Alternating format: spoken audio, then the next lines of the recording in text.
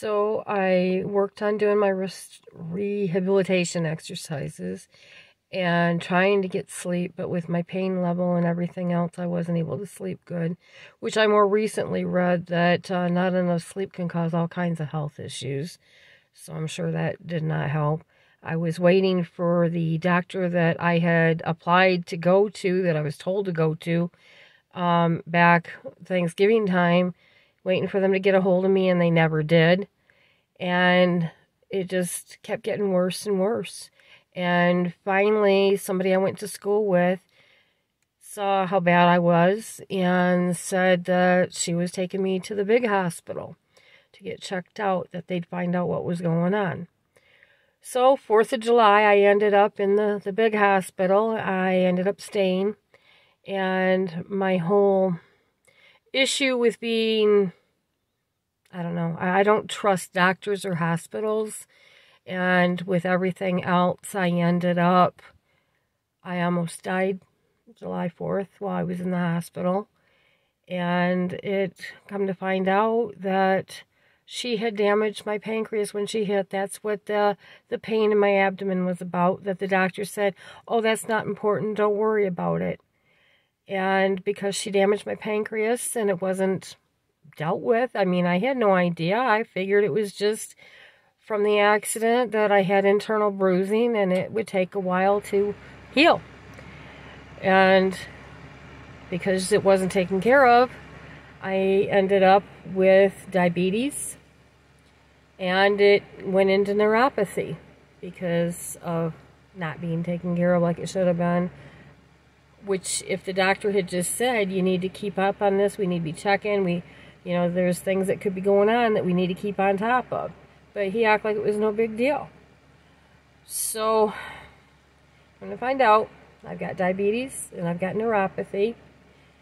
And so, on top of losing my job, my car being totaled, my whole life being thrown upside down, I've got this to deal with. Which means that even though I ate healthy, I didn't eat a lot of sugar. I mean, I'd have some cookies here and there, but I really didn't eat that much as far as sugar and stuff. And I always tried to eat healthy, lean meat. I cut the fat off, and healthy vegetables. I love to eat vegetables.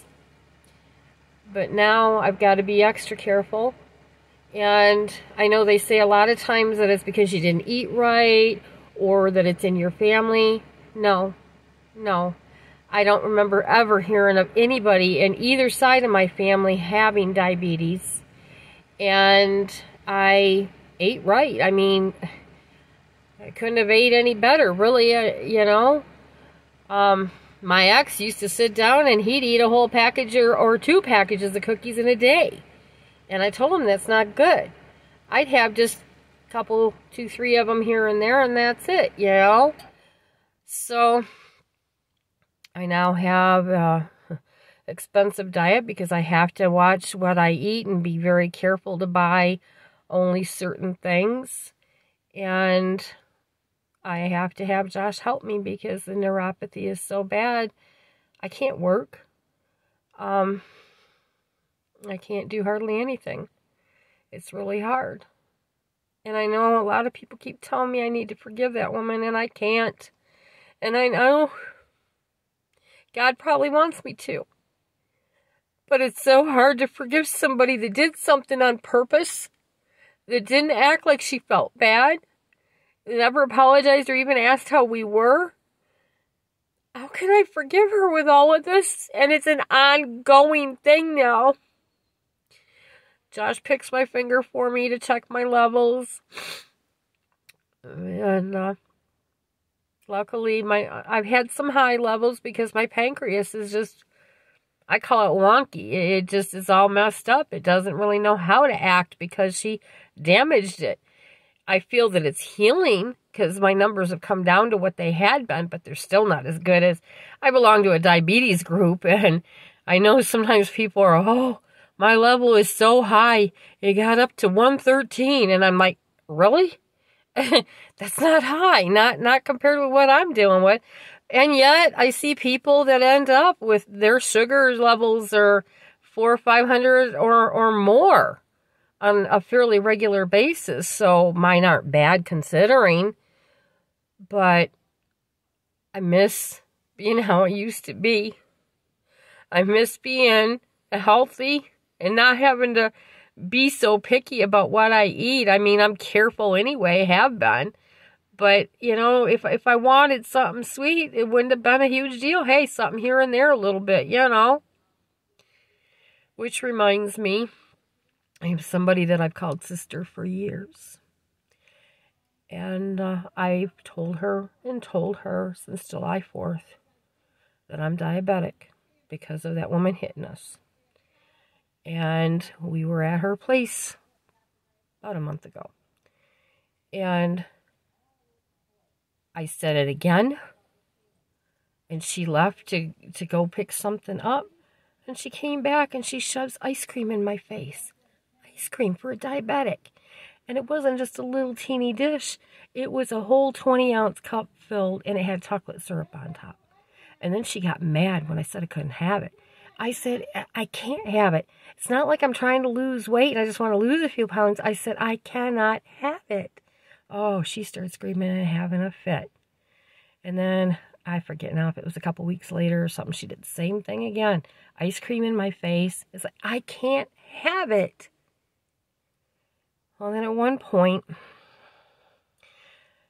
we come over because Josh, my son, he works over here, helps out her boyfriend with stuff around the house and yard. And when we pulled in, she starts screaming. And she's like, you guys fucked up my electrical. And I looked at Josh, and as I parked, I'm like, is she talking to us? And he said, I don't know. And so she started fussing, and so I asked her, are you talking to us? You mean us? Oh, no, she was talking to her boyfriend. But then again, within seconds, she's looking at my van, and she starts screaming more about how we fucked up her electrical. And I said something more, and she got all bent out of shape. She spent the next 2 hours screaming at me, calling me names. I've got 5 minutes of it on audio before my phone ran out, but it's enough for you can see what she's like. She called me all kinds of names, and then she come around to my side of the van. Suddenly she opened the door, and she hauled off, and she hit me. She hit me. For what? Because at one point, I was like, well, that's the way that it came across, is that you were yelling at us. I mean, how else were we supposed to take it? And I still believe she was. But I still can't believe somebody that I called sister, that I trusted. I don't trust her anymore. I want nothing to do with her. Josh still helps her boyfriend with stuff around here, and that's where we're at right now, and you can hear her in the background. But I sit in the van. I have the doors locked, and I want nothing to do with her. Even just hearing her voice and knowing she's here, it stresses me out. My levels go high. So I'm really hoping we can get this channel going and get to where we don't have to be over here if she's here. Because I just, it's not good for my health, and I don't trust her. When I'm done posting this, I'll see about going ahead if I can upload the audio so you can hear what she was like. And she was so bad that she couldn't even hardly talk. She kept stuttering. She's never stuttered before. But, all right. I'm going to let you go, and I'll see if I can get this uploaded and then try and get that audio uploaded, especially since I want to get this done before she comes over and starts interrupting, because I don't want to have to do it all over again. So, you guys take care. Bye.